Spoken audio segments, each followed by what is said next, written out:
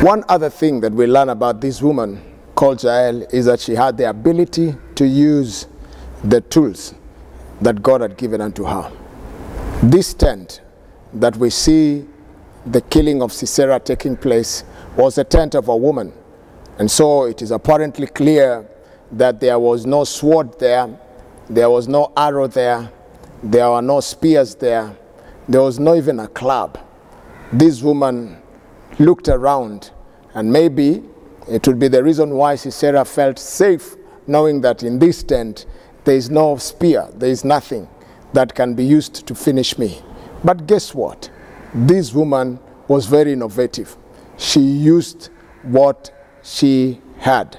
She took the tent peg, because it was in the tent, and the hammer. And that is what she used to kill Sisera. Anytime you move, understand, God has given and wired you with the tools that you need. The Bible says His divine power has given us everything we need for life and godliness.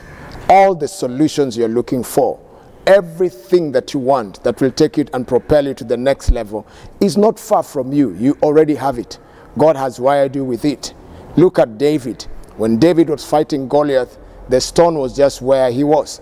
For the Bible says he picked the stone, 1 Kings chapter 17, that was just there. Look at Samson. When he gets into a place where the Philistines come against him, 1,000 of them, he took a jawbone that was next to him, and he used the jawbone to kill those many Philistines, a great army of Philistines. Look at the woman in 1 Kings chapter 4.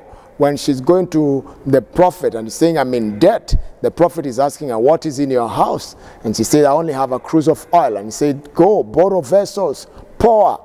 All what she needed to come out of debt was already in her house. Look at the widow of Zarephath. When she's saying, I'm going to cook and die, all what she needed to be alive and to stay alive was also in the house. The jar of oil and the cruse of flour, it was in the house. Every day, God equips us with what we need to succeed in that day. And I want to tell you today, please, don't abuse what God has given unto you in the quest of looking for what you think you need. God has already given you what you need to make it.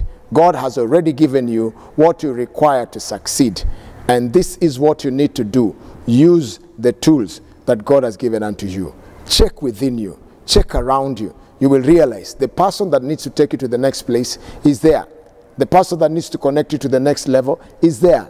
Everything you require, God has already provided for you. So please, may your eyes open, like the way the eyes of Haggai opened. And Haggai realized that there was a well, and she took water from that place, gave it to the son, and the son Ishmael did not die. Why? Because everything you require is already provided for. So I encourage you today, use that tool. It's in your brain, it's in your heart, it's in your gift, it's in your social life, it is where you are. God has already provided, and you will have success. God bless you, and walk in the spirit of Jael.